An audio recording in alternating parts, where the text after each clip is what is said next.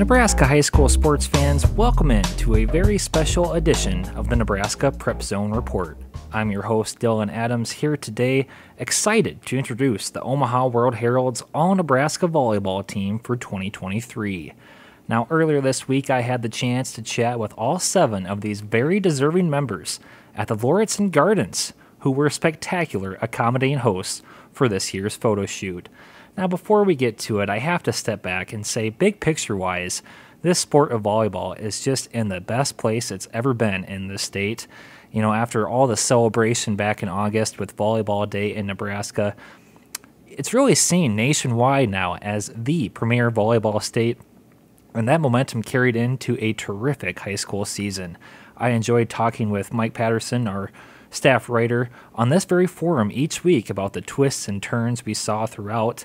Of course, we had 2 nationally ranked teams on Max Preps to follow, and a wild state tournament that began with Papillion-La Vista's rivalry upset of Papillion-La Vista South and culminated with Lincoln Southwest finally earning its first state title in school history. That was the first Class A champion outside the Metro Conference since 1998, which just happens to be the year I was born.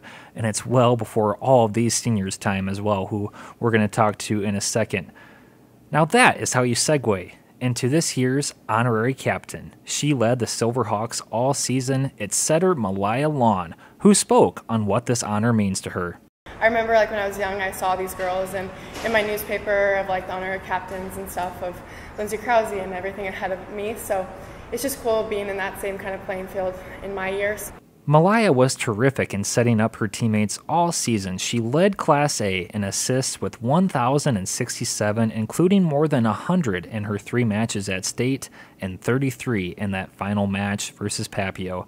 Her coach, Jessica Kirkendall, said winning state was the only way Lawn was going to go out, and Malaya talked about what it's like reliving that moment at the Devaney Center about a month ago. It means more than I can even say into words. It's just been something that this group has always dreamed of. We've grown up together, coming from elementary school at Cabot Elementary and then finishing off with these girls is such a great feeling. I mean, we had 9 seniors, so just really going out there with a bang and just playing together as a team. I think we just had to go into it with a very open mindset of just we're going to go out there and we're going to play Southwest volleyball. I think that we've been super close every other year and we've had the team to do it. We just kind of miss that it factor, and I think that that is what we had for this team, and these girls had so much grit, and each one of us had a role in this team, and I think that we filled into that role so well. Now, after she graduates from LSW, Malaya is off to Marquette to play for one of the premier programs in the Big East, and she told me head coach Ryan Tice even made the special trip to Lincoln to watch Lawn's championship match in person. I didn't even ask him to. He already had it. He's make it to Saturday, I'm there. So it was just a really cool feeling, and just knowing that I have so much support. And the girls back at the hotel were watching me on the TV because they had a big game the next day, and so it was just really fun, and just getting videos from them and stuff. Just, it's such a cool family. Next up is Papillion-La Vista South's star outside hitter. It's Nebraska's reigning Gatorade High School Volleyball Player of the Year, Lauren Medic. The senior is a repeat selection on our first team and led the Titans to a 35-2 season. And although this year didn't go their way, didn't finish the way they wanted in the state tournament, she ended up with 2 state titles and a runner-up in her career. Her coach, Katie Tarman, says she's like a player coach out there on the court with a strong competitive spirit. And I asked Lauren what she thinks is her greatest quality as a player. People like to call me a leader, and they always just be like, no, Lauren, you do this first, because you always do it first. And I'm just okay. So I would say that I push people to be the best that they can. I feel that's my best quality is I see the potential in everyone, and I want everyone to be at such a high level so we can compete at a high level, And so I feel that's I feel I do my best to bring out the best in everyone else. So Lauren, you finished in the top 10 in Class A all 4 seasons. You ended up with over 1,500 in your high school career. I know they're just stats, but what does all that mean to you when you hear that?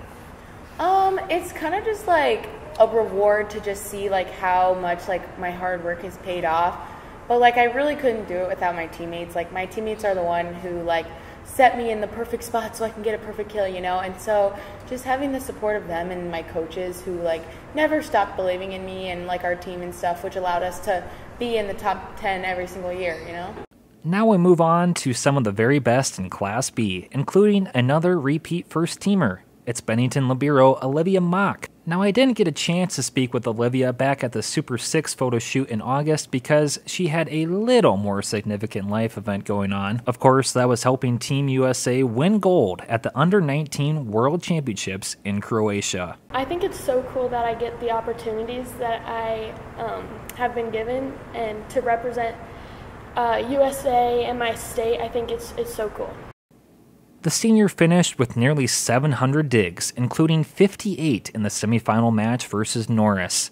And now, Mock is on her way to being a Husker, and very soon, the Badger is going to graduate early in December and says she can't wait to start the beach volleyball season in the spring. Definitely just getting there and being able to play beach with them and getting to know the girls better. So.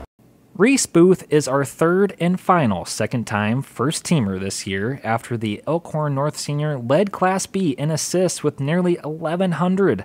Booth says a key to her success was being able to play with the same group of girls for all 4 years since the school opened, and credits her teammates' chemistry for that success.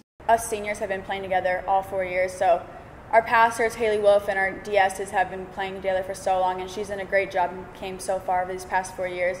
And then our hitters, Ava Speed, has transitioned from a middle to an outside this year and did a great job out there. Our other outsides, our right side, our middles, Delaney Brigani stepped it up big. Reagan Walraff, she came in, she's a freshman, and she did such a great job. So I can't do anything without them, so. Reese, of course, is the daughter of Creighton Volleyball's head coach, Kristen Bernthal Booth, and I asked what it's like to play this sport at such a high level in the volleyball state.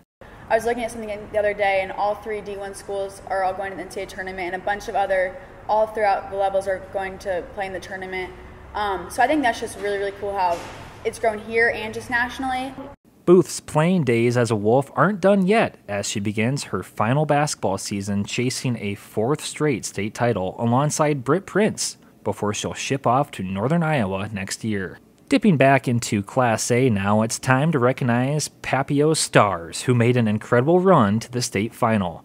We start with libero Faith Frame, who talked about what it was like transferring from Gretna to such a high-level team. Kind of meeting the new personalities and learning what my teammates need from me and what I need from them. Frame led Class A in digs with 618 and quickly became regarded as one of the top liberos in the state. Papio coach Priscilla Peterson says she was like a missing piece to the Monarchs puzzle. It means everything, especially taking the risk of transferring. It is nerve-wracking, but I feel like we worked so hard as a team from beginning to end, and the outcome was as good as I would have liked. Frame will be heading to Cincinnati next year, while her fellow Monarch teammate and first-teamer Mia Taverdi will be at Oregon, one of the Huskers' new Big Ten rivals starting next season. The 6'1" middle blocker was a key anchor to the Monarchs' front row all year and made the jump from last year's 3rd team. Taverdi also joins Papio's Faith Frame and Regan Hickey on the All-Metro Conference first team. Now, unfortunately, some technical difficulties got in the way of our conversation, but I can say Mia had one goal in mind since we spoke at the Super 6. That was to beat rival Pap South, which she helped the Monarchs pull off not once but twice, handing the top 10 nationally ranked Titans their lone 2 losses of the season. She told me those wins were the highlight of her high school career. Finally, last but certainly not least, is our lone underclassman this season. It's Omaha West Side's right side hitter Ashlyn Paymall, who transferred from Omaha Burke and helped the Warriors get back to the state tournament. A moment that Paymall says she won't soon forget. It was a big thing for me making it to state for my first time, and I think it was great seeing the energy from the crowd and the people and just our parents and everything in general. It was a great atmosphere to play in. You're the lone junior on this team. Can you believe that? What's that honor like for you? It's such a big honor. It makes me so proud to be here, and it just puts everything in perspective, how hard everyone has worked to get here and that I'm one of them. Well, once again, I'd like to thank these athletes for sharing their time and thoughts with me earlier this week, and from all of us here at Omaha World-Herald, we wish them the best of luck as they continue their playing careers. And that'll about do it for today's podcast. I'm Dillon Adams saying thank you so much for joining me, and we'll be back very soon with a special All-Nebraska football episode. So make sure to stay tuned for that on the Nebraska Prep Zone Report.